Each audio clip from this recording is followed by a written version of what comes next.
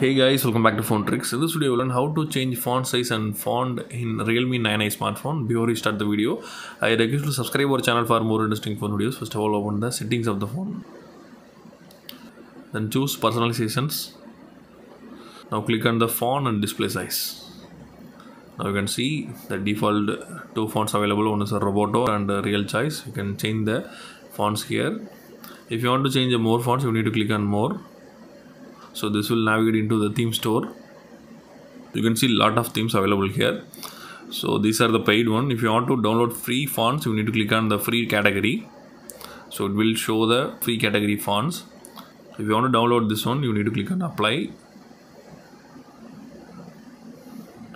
Now the new font applied. You can see that it's look awesome.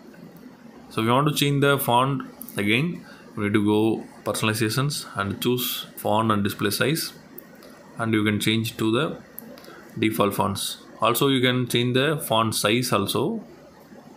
You can increase or decrease the font size on here. So that's all guys.